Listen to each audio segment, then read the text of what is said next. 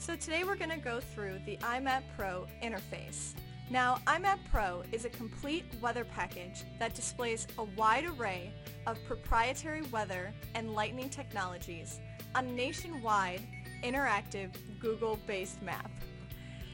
Now, this is your normal Google-based map with your different control settings where you can change from your map to your satellite to your terrain, as well as zoom in and out and pan. Now, as you can see on our map here, we have radar as well as lightning overlaid on the radar. And lightning is just one of the many products that we can show on our iMapPro. Now, in our general tab, we have our radar, which is turned on, and satellite, as well as National Weather Service watches and warnings.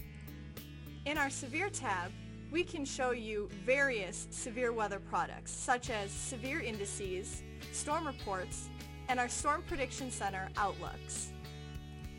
In our winter products, we can show you a day 1 through day 3 snow and ice product, and we also have a tropical product that can show you forecast and past tracks.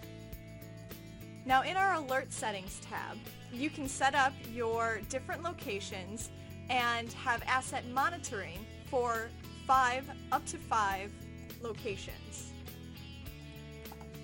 And these locations are then shown on this right-hand panel, which is your asset monitoring interface. For more in-depth information, please check out our other iMapPro videos.